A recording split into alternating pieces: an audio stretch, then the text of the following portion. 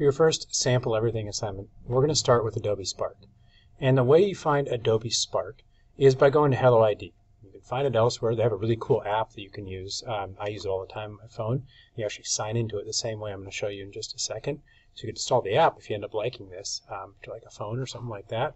But the easiest way to first get to it when you're on a desktop computer right here is just on Hello ID, clicking Adobe Spark. It's going to take you to a new page. And when you get to that new page, there's really just one way to sign in that's going to work real well. It's log in with school account.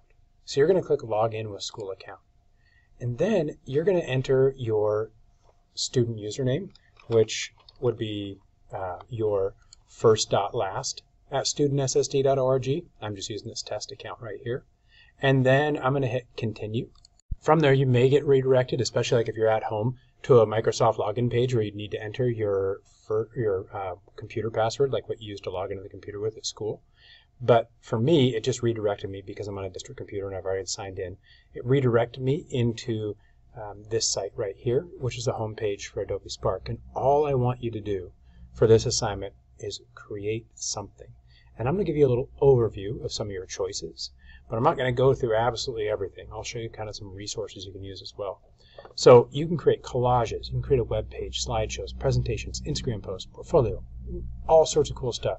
You can hit view all up here, and then you can look at some of these different popular templates. These are all templates that you can edit.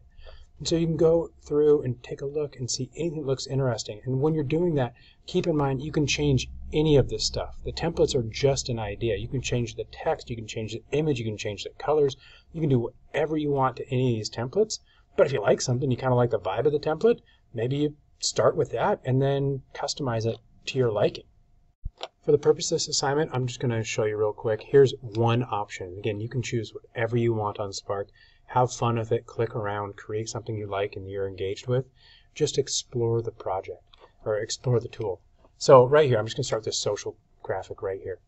So it starts off and you have all these different options. Anything you click, you can edit. So you could click these things. You can edit the text right over here. Watch out for this like little blue ring. It'll kind of guide you around. You could try to draw your attention to where you could go to take action. There are all sorts of things we can do. We can click start from a different template, and we can kind of modify the look of the vibe on this particular template. We can add these sorts of graphics. If we look along the side here, there's text options, there's photo options. You can find free photos. There's icons, there's all sorts of design assets, different things you can put in as graphics. And so you could put in something like this block bit milk carton or something like that.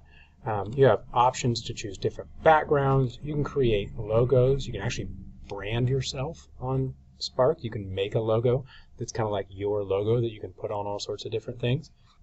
And then there's all sorts of, you can actually create libraries as you go too, kind of add things and save them. And over along the side, you can modify individual items. So, if you click an item, you have all sorts of different options of what you can do to modify it. So my big encouragement here is just play with purpose. Click and be intentional and kind of think about what's that doing. One other cool thing that you can do is you can add other people and they can collaborate. So if you have somebody you'd like to work with on the same project at the same time at different computers, you click this button and then you can actually add people to come work on your post with you. When you're done, you can download your post. But for the purpose of this assignment, what I want you to do is create a share link and then post that to the discussion on Canvas for this particular assignment. So here's how you'll do that. Whenever you're done with whatever it is you make on Spark, whatever you make, you can hit the share button. When you hit the share button, you'll hit publish. And then from there, you have an option to hit link. You're going to click link. You're going to copy that link. And then you're going to head back to Canvas, hit the reply button, paste the link. I'm a big fan of Control and then tapping the V key. And then here's a key. Tap space. You got to tap space after a link on Canvas to make it go live. When you do that, you'll then be able to hit post reply, where my face is right now. Let me move my face so I can post that reply. And now I've got my post setting up. I will also add another video that is optional, but it'll be more of like a step-by-step guide of getting used to Spark. So if you want to have a little bit more guidance, as opposed to just kind of clicking and figuring things out, that'll be an option for you to give you a little bit more support and structure. And you can, of course, like always, ask me or ask anyone around you if you have questions about doing something on Spark, and we'll figure it out together.